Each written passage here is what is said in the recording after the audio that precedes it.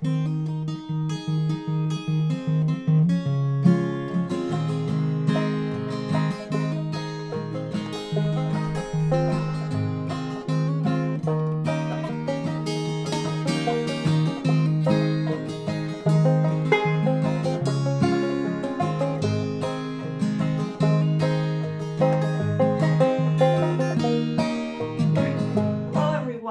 Betty.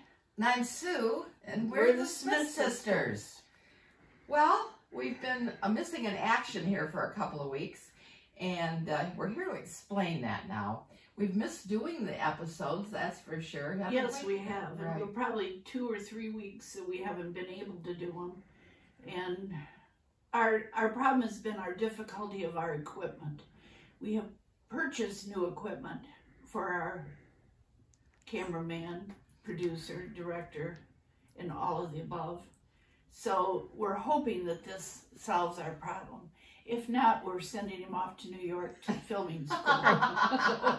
And get those big ones, you know, that are going to be like this. Well, God bless him. He's hobbled along, and then all of a sudden we filmed an episode and we finished it. We thought, oh, this is just great. And he thought just great. Found out we had no sound. So this kind of pitched us into action to make sure he has something that works for all of us, including himself. So yes, but we must emphasize to you how patient my nephew Andrew is of his mother and his aunt, who are up in age at this point, and he's very, very patient with us. So we must be patient with him. Well, I'm telling you, summer has come on. And we've had a couple of big days of rain, but let me back up and say that I just have had a birthday this past weekend, and my son Andy planned this beautiful picnic at this gorgeous park, the Pontiac Lake State Park. If you haven't been there and you're in Michigan, you're missing out by not going. He worked, and it was gorgeous. He had all this set up, and we sat down in our chairs, looked up at the sky, and a mini tornado came through. There go the chips, there go the popcorn, there goes the pretzels. And we ended up packing everything back up and going and sitting down in a restaurant. I was so sad. I mean, he had worked so hard to do this for his mother. She has been distraught for 3 days. Just down. That afternoon when she got home, I just can't believe it. I said, my God, women go through that every day, putting on parties for kids, and everything blows away. Your child puts one on for you, and you're so disappointed. Well, but it was, and I meant it. Yeah, Comment. It didn't work, Betty. No. But anyway, so we put everything back in the freezer, and we were just talking about, let's try to do a Saturday. We're going to. We looked at the weather map. Rain. So we'll play it by ear, but we're going to get it done, and we're going to go right back to that gorgeous place. It's just wonderful. Very good. And if you have a park sticker on your license plate, it's even better. It's off 59. It's M59, and what's the name of that road? I don't know. Williams Lake. Williams Lake Road. It runs right along the edge of the Oakland County Airport. So as you sit in the park, you have a lot of private jets flying over your head, letting you know how the other half lives. The other half lives if you're sitting in the park. Very good. Well, so we're back on now, and we hope to be back every week. Periodically, we have to take a day or two off. Yeah. But we're coming into summer's bounty. We've been enjoying the Michigan strawberries, and little by little, oh my gosh, they've been the best I've ever tasted. We were down at pick some up. A friend of ours picked a quart for each of us up at Spicer's 2 weeks ago.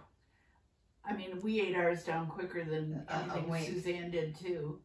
And then we went down and bought some more and made shortcake with that. Oh my God.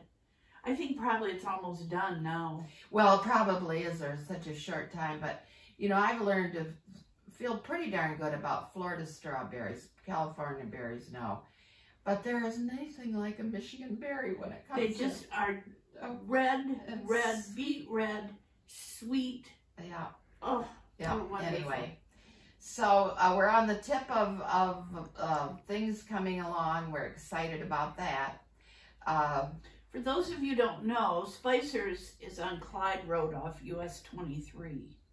Right as you get off, there's a Sunoco gas station, which we call it has a concession in it. Yeah, of chicken and pizza and biscuits and gravy. I mean, just you can go get them to go.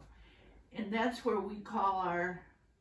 That's where you get the gas station chicken. Gas station chicken that's wonderful. Yeah, the people use it for open houses and weddings and, what are you having? Oh, gas station chicken. Yeah. It's got a little kick to it. It's really good. Chicken strips. I'll admit not to ever having it yet. Oh my goodness, Suzanne. I gotta get down there. Yes, I do. Yes, you do. We have stopped several times. Yeah. And at one get-together of our family, that's what we had was gas station chicken. So I can't remember that. Yeah. Yeah. It's a good well, we wanted to visit with you a minute. Now, before we sign off here, we're into locally grown cauliflower. Isn't this the most beautiful thing you've ever seen? And cauliflower has such good health benefits. And it's good antioxidant for cancer fighting. Just a moment. Building muscle. Building muscle. But this morning I found this at the market and bought it.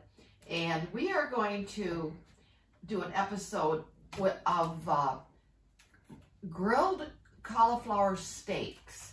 So what we'll do is slice this all the way through.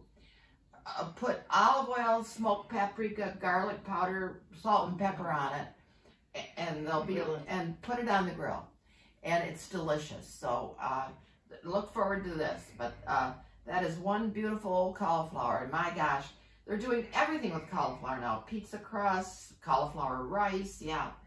But more than just cheese sauce all over it, which I still love. So or as a dip. Yes, right. So. Well, we'll look forward to seeing you soon. Yes, it's been enjoyable. I'm Betty. I'm Sue. We're the Smith Sisters.